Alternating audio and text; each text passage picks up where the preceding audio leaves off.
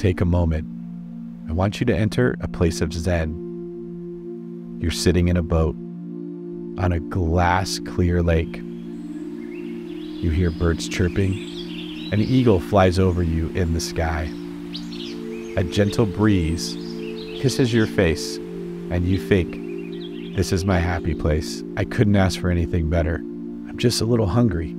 You realize you're surrounded by fish. All you have to do is drop that bait into the water, and if you do everything right, you'll have a fish in the boat. Doesn't it feel amazing? Well, guess what? You're actually in the real estate space, and you are surrounded by fish, and they want to be caught. You couldn't ask for a better scenario, and I'm here to tell you just how you can do it.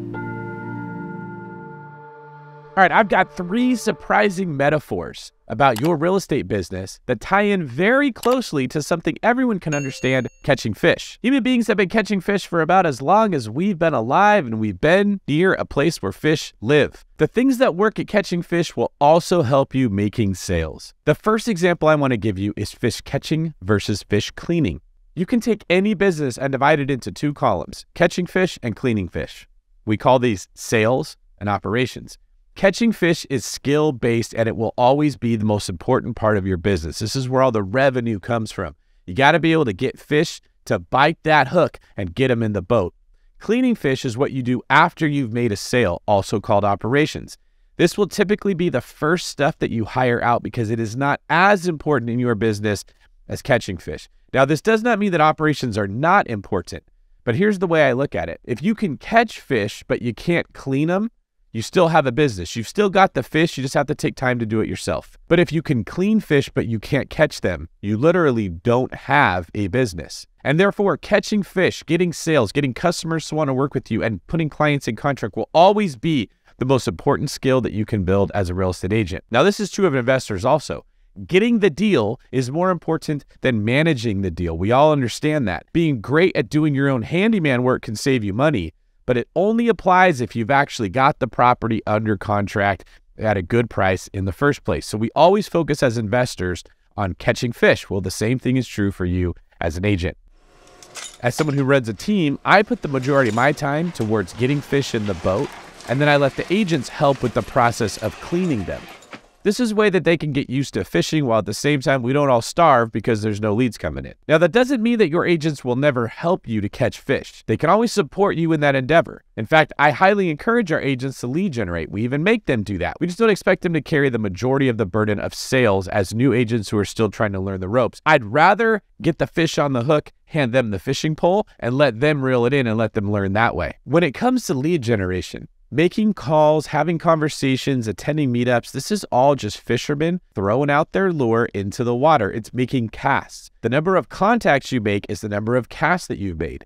And we can all agree that you don't catch a fish if you have your lure in the boat. It has to be in the water where the fish are. This is why we highly encourage people to make a lot of phone calls, make a lot of contacts, and have a lot of conversations. You have to put your lure out there. Now, the reason we don't is because of rejection. We don't want to know that nobody wants our lure. Well, here's my advice for that. Accept that that's going to be the case. They're not going to want your lure. You're actually going to have to learn how to put something else on the hook that fish want to bite. You got to figure out the right things to say and the right value to bring. And that only happens when you try and learn from trial and error what makes people want to work with you and what turns people away. But no one ever caught a fish because they were afraid to cast because they thought that their lure was going to be rejected. Which brings us to another good point. Don't think it's you being rejected. It's the bait you put on the hook that's being rejected. You can always change the bait. You can't always change yourself. If you internalize that rejection and say, they didn't want to work with me, you're never going to keep working at this. If you look at it and say, they didn't want to work with the presentation that I gave, they didn't want to work with the value that I provided, you're actually empowered to give a better presentation and provide more value than you did on the first try. You'll also pay attention to what's working for other fishermen and fisherwomen to catch their fish. One of the common questions I would ask when an agent would get a new listing is, how did you find that client? Oh, I was at the grocery store and I started a conversation with them. Oh, they're a family friend.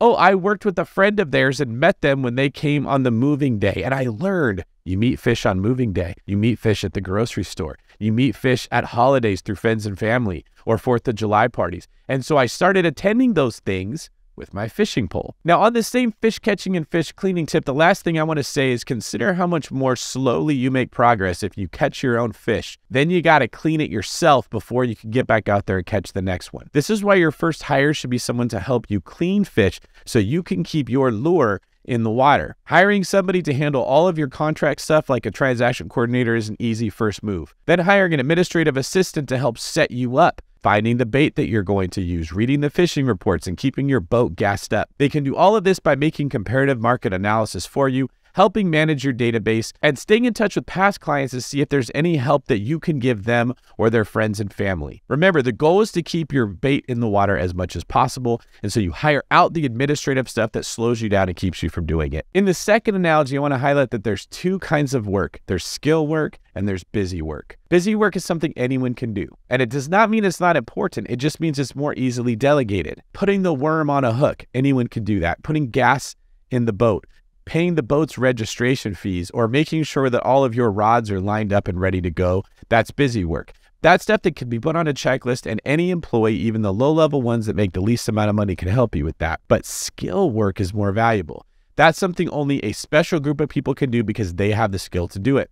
While anyone can bait a hook, not anyone can set a hook when you're trying to catch the fish. Having the skill to get the client to sign the listing agreement, get them to sign the buyer rep agreement, get the other agent to accept your offer, get your clients to write the competitive offer that they need to, or negotiate a higher price on that listing is hard to develop but incredibly valuable. As the person building a real estate company, you need to focus on skill work and delegate out busy work. A big mistake people make is they try to delegate the skill work. They take their buyer's agents or their showing assistants and say, you talk to the client, you convince them to write a higher offer. It doesn't work. You want your top people, and in the beginning, that's you having the conversations, and you only want to delegate stuff that is busy work, which means anyone can do it. There's fewer consequences if you mess up busy work. So as a rockstar agent, these are the first things that you want to delegate. And my third analogy has to do with the position on your team that you are going to man. Do you want to be the captain, the fisherman, or the fishmonger? When deciding what to leverage, start by understanding you and your team's strong suits. If you want to scale your business, you can't be the captain, the fisherman, and the fishmonger, or you'll lose out on each aspect of this business. The organization mindset looks at that mess, recognizes the opportunities it presents, and then cleans up the rest. It focuses on efficiency. You know what your gifts are. You know what you're good at. They're usually the parts of the business you like the most. If you're someone who loves talking to clients and loves walking them through difficult decisions, you probably hate paperwork, organization, and follow-up. That means those are things should be delegated. If you're somebody who loves timelines, loves getting every single thing right in a contract and eliminating mistakes, you usually don't like talking to people as much in conversations that are much more fluid and less static. Meaning you might want to play that role in the business or oversee that part and leverage out the parts of customer service or human interaction that you don't enjoy. Maybe you love listings and you're great at taking them, but buyers drain you. Or maybe vice versa. You love buyers, but listings are intimidating to you. It is okay to have an element in your business, a role that you play in this fishing industry that you like. Drill down on that, focus on that, own that, and be a rock star at it, and let other people that are in your company do the things that they're good at. All right, I hope these three metaphors help you when you're growing your own business. Remember, earning money, creating revenue, getting deals, getting clients, whatever it is just another way of catching fish. But this pays a lot more and allows you to help more people. You also smell a whole lot better at the end of the day. If this sounds good and you want to get my book, head over to biggerpockets.com/scale where you can pick it up. You also can use the promo code DAVID, because that's my name, and get 10% off your order using the code. Also, if you get all three of my books, Sold, Skill, and Scale, you can get a free month membership at my Wealth Building Mastermind, an incredible deal. So don't waste your time. Go pick up that trio before the deal passes.